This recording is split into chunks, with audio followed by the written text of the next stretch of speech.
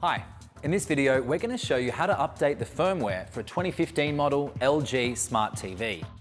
What is firmware? Well, basically it's an operating system update that can be delivered to your TV via your internet connection.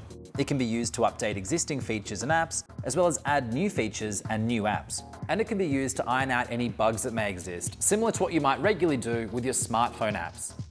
Now, if your TV is connected to the internet, it can take anywhere from a couple of minutes up to an hour to update your LG Smart TV. It just depends on the speed of your internet connection. To start, press the home button.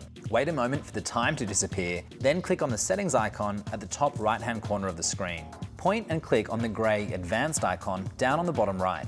Alongside the picture menu that appears, you'll see General, so click on that. Scroll all the way to the bottom of the General menu and click on About this TV. You'll see your TV's current software version noted and also a Check for Updates button.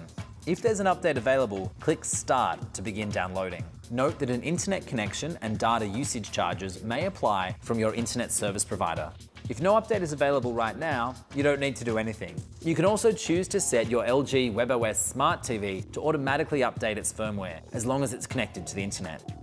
A firmware update for your LG Smart TV is pretty simple and really worthwhile.